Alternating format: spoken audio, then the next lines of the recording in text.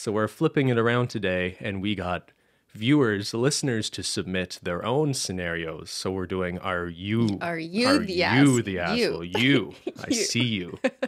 All right, Cristine, first one. Am I the asshole for not wishing a happy birthday to those who did not wish me a happy birthday on my birthday? I love this question. We're starting out strong. It's petty as fuck. Cristine, out of principle, if someone didn't wish you a happy birthday, are you remembering that for the next few months? And then when their birthday rolls around, you're like deliberately not wishing them happy birthday? As a rule, I don't wish someone a happy birthday unless my calendar reminds me. Oh. Because I don't remember.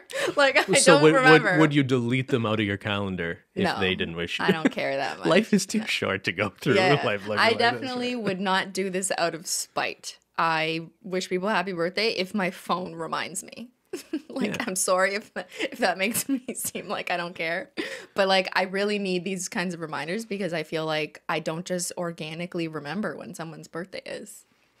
Unless they tell me constantly. And they're like, remember, Cristine, your birthday's coming up. I'm sure you're going to remind me.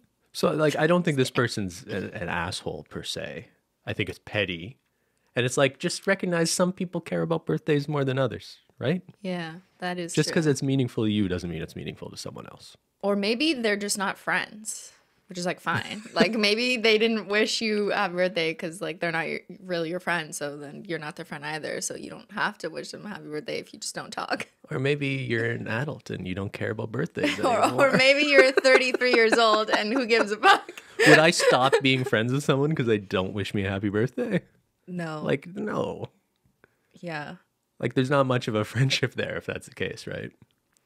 I mean, has it ever bothered you if someone forgot your birthday? No. I feel like my dad forgot my birthday once. I remember that. But I gave him shit for it, and then it was funny. Whatever.